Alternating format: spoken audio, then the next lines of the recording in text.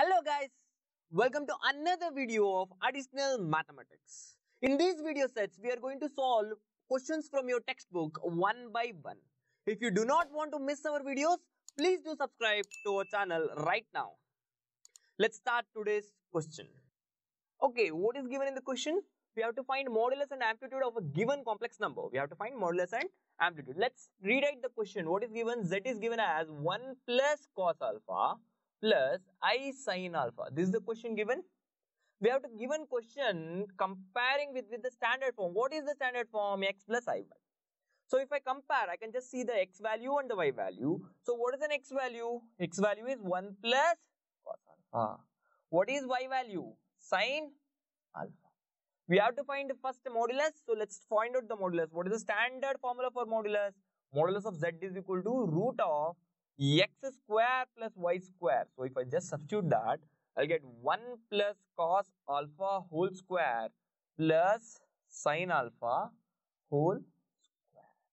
So if I solve that, you'll get root of 1 square plus cos alpha whole square is cos square alpha plus 1 plus a plus b whole square is a square plus b square plus 2ab. So 2 into 1 into cos alpha plus sin alpha whole square is what? Sin square alpha. Now here cos square plus sin square alpha plus cos square alpha is nothing but equal to 1. This is what we call trigonometric identity. So if we write that modulus of z is equal to root of 1, I already have 1. Cos square plus sin square is equal to 1 plus 2 cos alpha. So modulus of z is equal to root of 1 plus 1 is how much? 2 plus 2 cos alpha. 2 and 2 I can take common. So if I take common, I'll get 2 into 1 plus cos alpha. Now I can take root 2 outside because root AB is root A into root B. Root AB is what? Root A, root B. So root A into B is root A, root B. Right? Now, this is another formula that you need to remember. 1 plus cos alpha is what? 2 cos square alpha by 2. So, I'll get it as root 2 times 1 plus cos alpha is what? 2 cos square alpha by 2. So, root 2 into root 2 is how much? 2. Cos square and it cancel. I'll get cos alpha by 2. So, this is the modulus of given question. Now we have to find amp. Amp of given z. Amp of given z means what? What is the formula? Tan inverse of y upon x. So this is nothing but tan inverse of what is y? Y I can sign as sin alpha. What is x? 1 plus cos alpha. There is another formula that you need to remember. Sin alpha. Sin alpha is 2 sin alpha by 2 cos alpha by 2. So if I just substitute that, so tan inverse of sin alpha is what? 2 sin alpha by 2 cos alpha by 2 divided by 1 plus cos alpha is what? 2 cos square alpha by 2. This square and this get cancelled. 2 get cancelled. So tan inverse of sin by cos is what? Tan alpha by 2.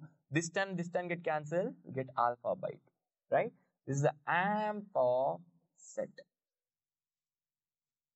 Right? See, it doesn't look simple. What is given? We are given z. There is so many identities and there are so many formulas to remember.